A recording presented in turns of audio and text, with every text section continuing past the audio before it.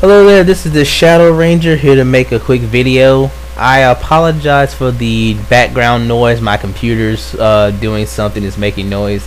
I didn't want to wait. I wanted to go ahead and make this video while the topic was on my mind. I have a question for wrestling fans. I responded to Truth Slayer's video, ROH Bots vs. ROH Haters, and he was talking about the people who bash ROH and to tell why. And I made my response telling him about why I don't like Ring of Honor. And that question is, why did he have to make that video? Why are there ROH haters? And for that matter, why are there WWE haters and why are there TNA haters? My question to the people who come on YouTube and bash a promotion is, why do you bash a promotion? You have other promotions who, well, everybody who bashes one promotion talks about another promotion that's better. So you have a wrestling promotion that is entertaining you and satisfying your needs as a wrestling fan. So why bother taking the time to come on and bash another promotion? Is you see that every promotion you bash has fans, so obviously other people like it. It serves a group of fans that you aren't a part of. So why do you bash? Let's break down three main wrestling organizations in America. We have the WWE, we have TNA, we have Ring of Honor. Let's break them down. Ring of Honor touts itself of being the wrestling heavy show. Kerry Silken, in every interview I ever hear him, he always likes to tout the how much wrestling is in each episode of the HDNet show. He likes to tout the number of minutes in each of wrestling in each show. It's Ring of Honor is for the fans who are more interested in the athletic aspect of wrestling. If you like lots of matches and heavy wrestling and lots of high spots and technical wrestling and whatnot, Ring of Honor is the product for you. Now, that particular aspect of wrestling doesn't really appeal to me that much, which is why I don't watch Ring of Honor. But I don't come on here and bash it. It serves a niche of wrestling fans that I'm not part of, so I don't watch. Next, let's look at TNA. TNA is the very heavy storyline wrestling show. They focus a lot more on the storylines and not as much on the in-ring product, which is why I like TNA most. I personally watch wrestling more for the storyline. I like the soap opera aspect of wrestling more than the actual wrestling matches.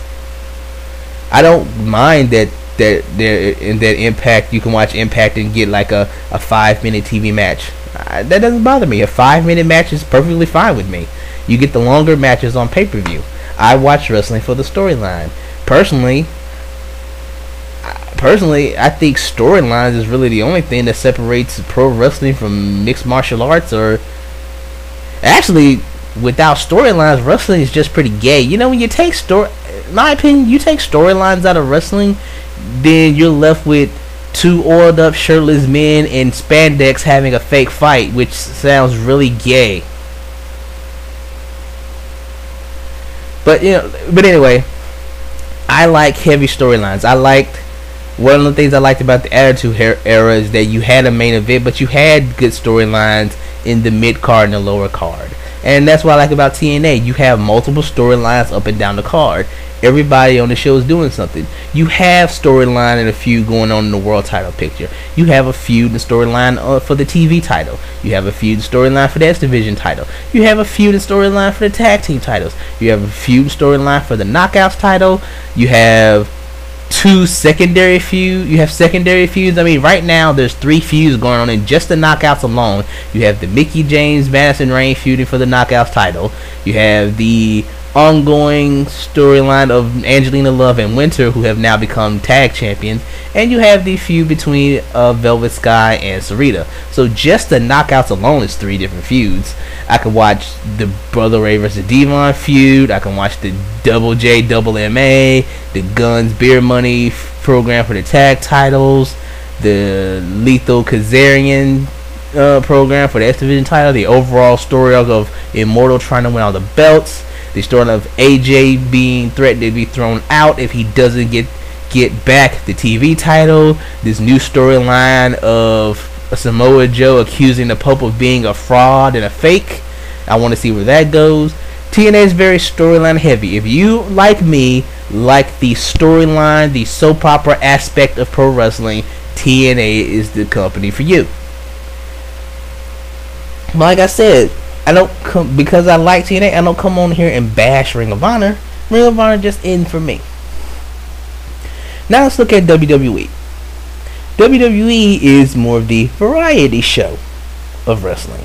You got a couple decent matches. They throw in some comedy. You get celebrities show up from time to time. Well, we had a lot of them last year, but maybe more of the middle ground where WWE isn't as focused on the wrestling aspect. They're not as focused on the storyline aspect. They're focused on the overall entertainment aspect. We want to throw other things in other than wrestling to entertain you. You know, and that's cool too. You know, that's fine.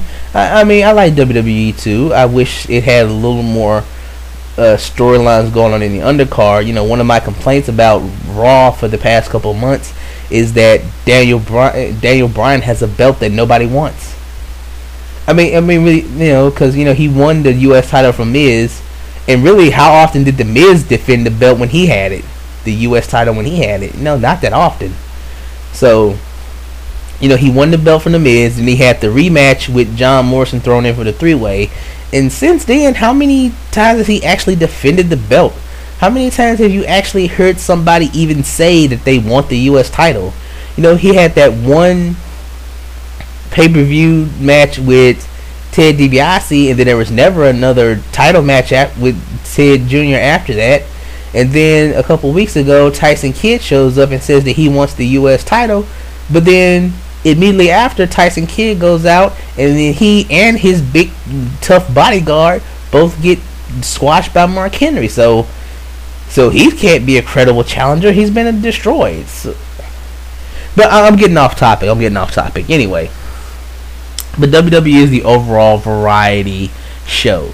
They're not so much focused on the wrestling. They're going to do whatever they need to do to entertain you and center that entertainment around wrestling, which is good too. Like I do, like I said, I do have some complaints about WWE, but I genuinely enjoy watching WWE, watching Raw.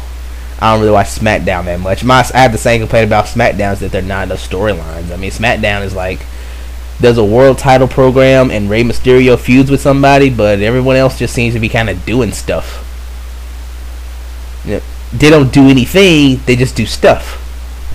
But, you know, I don't watch much SmackDown anyway, so I can't really comment too much on it. So there's your quick your breakdown of the 3 companies. WWE is your variety show. TNA is your storyline heavy show. Ring of Honor is your in-ring wrestling heavy show. So there's something for everybody. Okay? Each show, even though you may not like it, you don't like it because it's not being targeted towards you.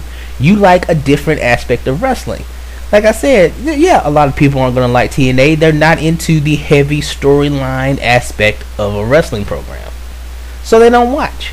But what I don't get is why those people feel they need to come on and bash TNA.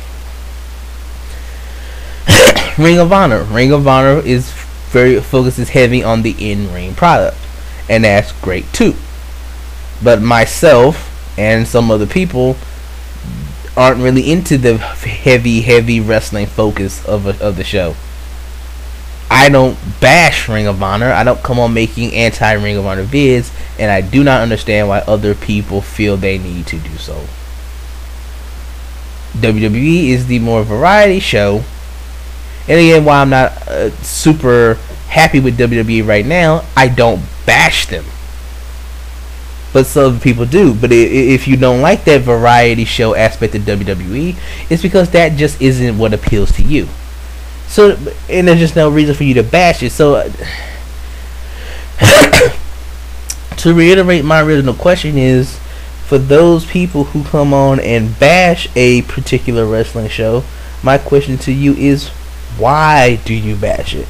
So, to the people who hear this and bash WWE, why do you feel you need to bash WWE when you have TNA and Ring of Honor, who one of those companies are giving you, one of those other two companies, TNA and Ring of Honor, are giving you a wrestling product that you like? If you don't like TNA, why do you take time to bash TNA when you have WWE and Ring of Honor to watch? One of those two companies are satisfying you. If you're a fan of if you don't like Ring of Honor, why do you bash Ring of Honor when you have TNA and WWE putting on program to satisfy you, the wrestling fan? If you have one or two companies satisfying you, why do you feel you need to come on and just bitch about the third one? Please leave your answer in the comments below or make a response video. This is the Shadow Ranger. Thank you for listening. Have a nice day.